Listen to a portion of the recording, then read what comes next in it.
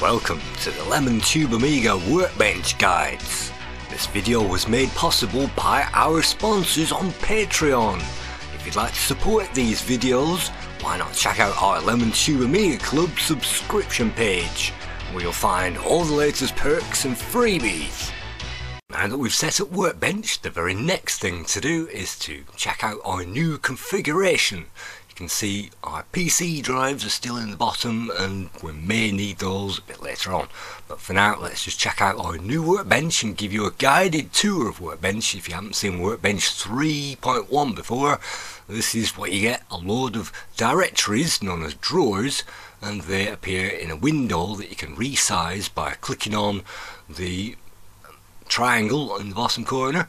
You can also scroll that around so you can have that window however big you want. You can see that scroll bars will appear when you move that outside of that scroll window. So this was invented before Windows originally, about 1985.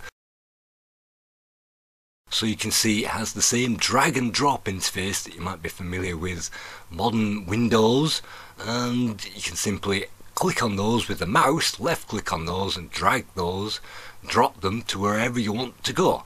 And as soon as you click on a new one, that will now be selected. So now that we've got all these icons in the correct position, the drawers where we want them and the window in the correct position, then we can freeze those into place. You can see we can also minimize windows as well using the minimize option, and we can push that to the back or bring that to the forwards as well with this button, so that we can always know which window is in front. Just click on that one, and of course the resize, and it tells you how much is full as well in that particular directory. So according to this, well, it's an expandable PC hard drive, it'll expand with us. So it's saying it's 71% full, but that will expand. And if you hold down the right mouse button, it will bring down some pull down menus from the top of the screen, and using the arrow and holding that right mouse button down, we can then release that over a subject, and by highlighting these and pressing snapshot, that will lock those icons into place, so that whenever we load that window, that will load up the icons wherever we put them, and we can snapshot the icons individually using the icons menu, so that we can place those in the window. And so this is our Workbench, and these are the pull down menus. You can see we can turn on and off the backdrop from here. We can execute a command as well, which means that we can execute something in the command line interface, which we'll definitely be coming back to later on. The command line interface is where we can access most of the commands, and the rest of them are in the pull down menus. You can see we can redraw all, and that's simply redrawing everything, and well, not quite sure what that does. And update all as well will update everything on the screen. So let's see what that's done. It will memorize our last known position as well on that scroll window. So if you scroll down to a certain point to look at something at a certain point, it will open again at that point without us having to save the window. But let's just snapshot those icons anyway, so that we're now comfortable with our new Workbench. So what else can we do? Let's see. Last message that will pop up, the last error message on the screen. We can't see any of those. About, it's saying that we've got 3.1 ROM installed, and Workbench 3.1, which is version 40, which is highly confusing for newbies. And we can also quit. I'm not quite sure what that does, because the only thing that we need to do to quit is to switch off the emulator. So in the window options, we can have a new drawer, which comes in handy, and we'll definitely be making new drawers a bit later on. We can open up the parent of whatever that drawer is. So maybe if we open up the tools and we open up the parent, that will open up the Workbench. That's the drawer that came from. And when I'm saying drawer, I mean basically window. So that means you can always open up the previous window if you get lost, which is a very good feature, and it means that it's basically a back button. So we can see that in the window we can also clean up the window, which cleans up all of the icons that you can see on the screen, and that will present them nicely spaced out, so that we can change the window, and having cleaned up we can change that to any window that we prefer, and so that have those nicely laid out however we want them. So let's just have this option for now. Let's put the window wherever we want it, and we can also snapshot here either the window or everything. So let's snapshot the window, let's see if that works. And yes, it seems to have locked everything exactly where we put it, slightly overlapping the previous window or the previous screen, so that we can get back to that. And we can also highlight all, which is a great feature. We can snapshot all and update all, which will update all of the icons on the screen and redraw them all over again. We can also show all of the hidden files as well from this menu, so all of the hidden system files that we've managed to put into the tools drawer, or the tools directory in this case, will be highlighted by showing all of those files. And we can also view by different things as well, just in case you thought that we couldn't list this out in text. Yes, you can see the file size in those places, and you can see the protection bits as well. It's read, write, editable and deletable, RWED, and we can see the date that was last created and the time as well. So we can view by the icons if we want, the name or the date. So we don't have a date reshuffle, but we can resize those and see those by date. What else? We can snapshot all, so that when we close this window and open it up again, of course it will only show that, and that really comes in handy if you've got lots and lots and lots of files. You can list maybe 20 of those on the screen, and that takes up less room hopefully than loads of icons. But for now we've only got maybe half a dozen that we really need to take care of, so we're going to snapshot that window, and hopefully again that will snapshot everything into place. So in the icons menu we can open the icon by double clicking that or selecting open. We can copy that icon, copy the file, we can rename that file as HD backup. We can select information on that file where we can select the tool types, and we can also change the parameters as well. We can change that into a script from here. We can change the memory stack, which isn't really important, and we can add a comment on that as well to tell us what it is. And it's got all of the file properties which you can usually find on Windows even today. We can change the screen modes as well, and all the extra properties that you might want to change in the application. We don't have to go into the application itself, we can simply change everything before we even run it. And these things you can find out in the documentation what every single one of these does. It's in brackets, that means it's not going to be activated. If you want to click on those, it will pop up, and then you remove those brackets to activate that, and that's known as a tool type. And I've no idea why it's called a tool type. You can see we're changing the minimum colours, the number of colours, into 8, and we can get rid of those brackets, and that means that the number of colours will now be 8 as standard if we run that tool type, even though we're only running a 4-colour workbench at the moment. So you can see this is an application that we can run. It's a HD backup tool, and I created my own HD backup tool back in the day using scripts, so that really comes in handy if you want to back everything up.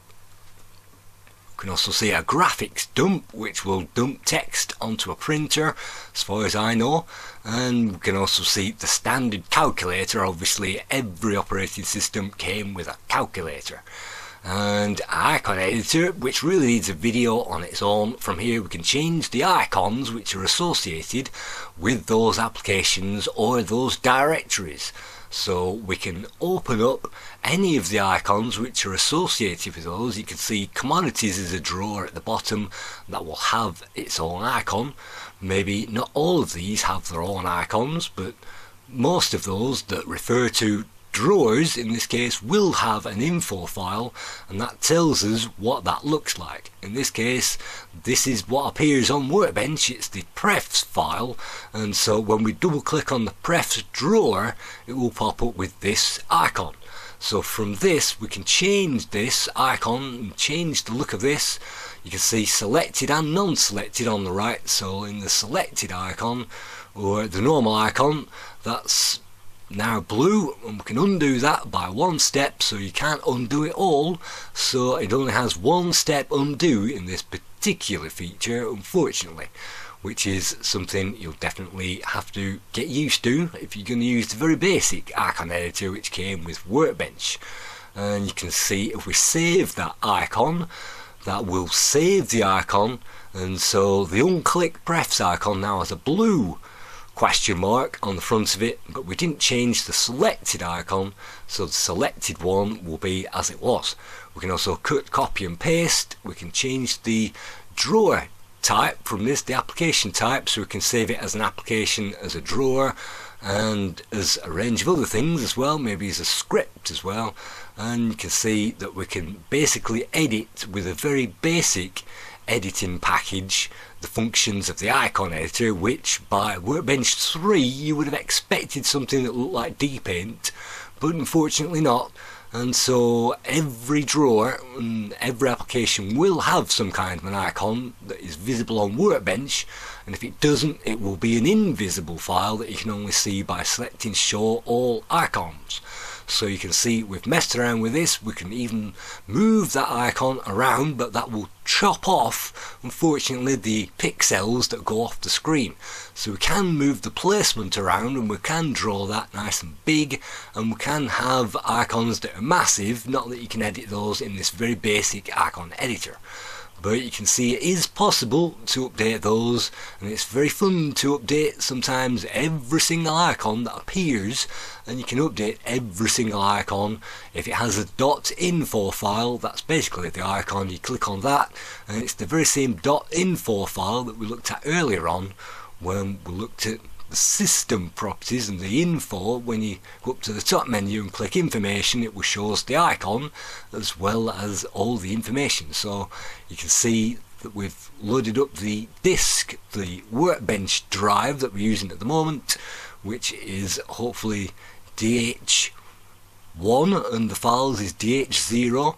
So you can see that we can change the actual disk icon that we're using, and we can edit that and change that and move that around in the same fashion as all the other icons that we can have. And in a later video I'll be running through extra coloured icons and installing multicoloured icons so that we can update this Workbench and we don't need to use this very feeble icon editor. At the moment, this is live commentary over footage that I recorded quite some time ago. So this is me creating what looks like an A, which looks more like an R to me. So the Amiga A is supposed to be inverted, but I've actually got the slant in the wrong direction. It's supposed to have a slant to the right, and I've made it to the left. But anyway, so you can even erase the whole icon if you want to do that, and again change the icon from a project, a disk or a drawer. We're actually editing the disk icon at the moment.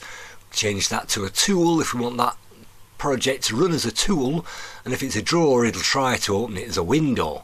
So you have to make sure that the icon file type is correct in every case.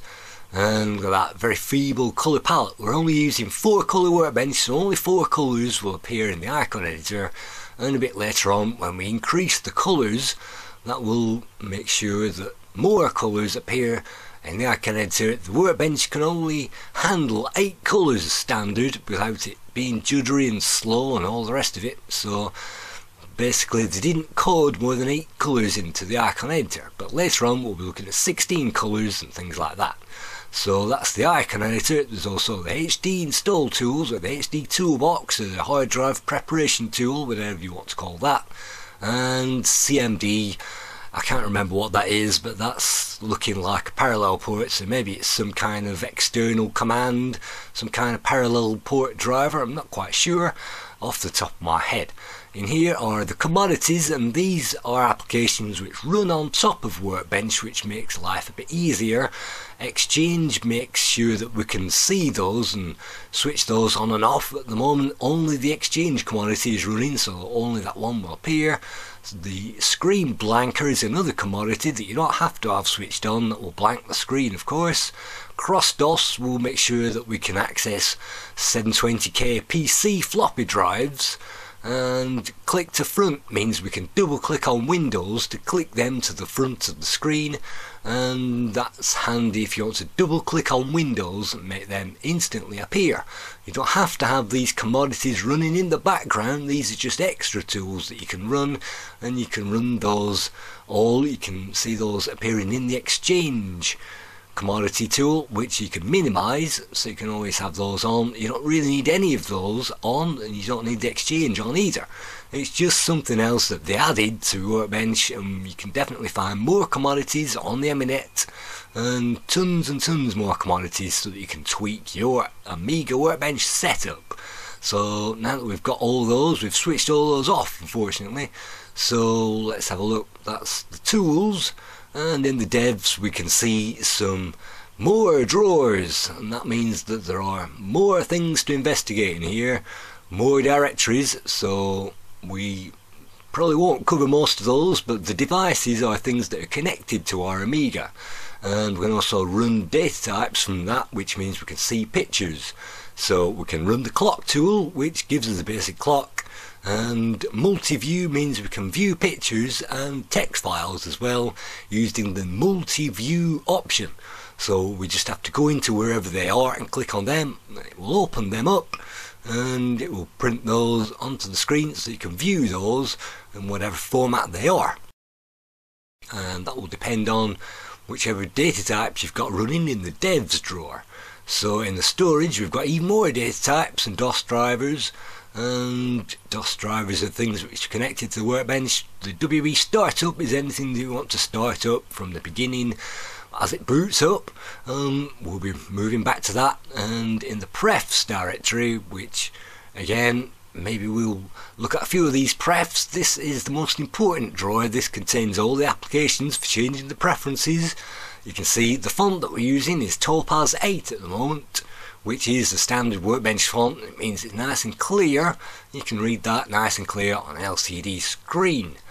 Local changes the location of your Workbench. At the moment we're running English, and it prints a nice map of everywhere on the planet. You can see where you are on the planet as you're clicking on your time zone. You can see we can change our time zone to GMT, which hopefully changes according to daylight saving time. And so the pointer prefs is another basic icon tool where we can basically edit the pointer that you can see floating around at the moment. It's a huge big pointer at the moment. We'll definitely be making that smaller a bit later. And the printer PFs, printer preferences, we don't need to look at that. And the sound preferences, what will happen, it will beep, beep, beep, beep. If anything goes wrong, it will flash the display and make a sound.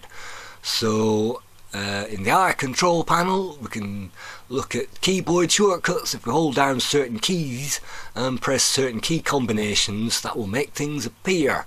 And you might have noticed on the pull down menus those also have key combinations next to those, so you can actively use those. And I'm not actually using that, I'm using the pull down tool, which means that we can pull down the screen window if we have a window behind Workbench. You can see we can avoid flicker, which is a neat tool. If you have a high Workbench DPI, you can avoid the screen flickering in interlace mode. And overscan prefs means that we can make the Workbench bigger, and on a normal CRTV this really did mean that we can make the screen as big as the screen on your CRT TV. You change the graphics and the text in that mode, and automatic screen scaling means it automatically screen scales it for us in WinUAE. So you can see we're running a nice big PAL screen width so we can fit more on it. And print prefs, again I'm not too bothered about that. And the screen mode changes. The screen mode, of course, high resolution, low resolution, or super high resolution, which is too super for most people, but we're running an Amiga 1200 here, so let's check out the screen modes using the Amiga 1200. And the no flicker mode means we can get tons of things on the screen.